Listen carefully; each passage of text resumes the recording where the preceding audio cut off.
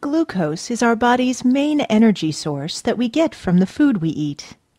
When food, particularly carbohydrate, is digested, it becomes glucose. Glucose is absorbed from the digestive tract into the bloodstream. Glucose then moves from the bloodstream into the fluid that surrounds all of the cells in the body.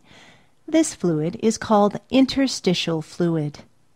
Once in the interstitial fluid, glucose then moves into the cells where it can be used for energy.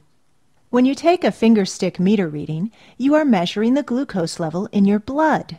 We refer to this type of glucose reading as blood glucose, or Bg. When you wear the sensor, it measures the level of glucose in the interstitial fluid, that is, the fluid that surrounds the cells. We refer to this type of glucose reading as sensor glucose, or Sg.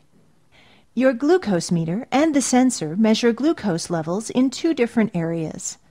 Because glucose is always moving between these two areas, blood glucose, or Bg meter readings, and sensor glucose, or Sg readings from your sensor will rarely be exactly the same. This is normal and should be expected. This difference between Sg and Bg is okay.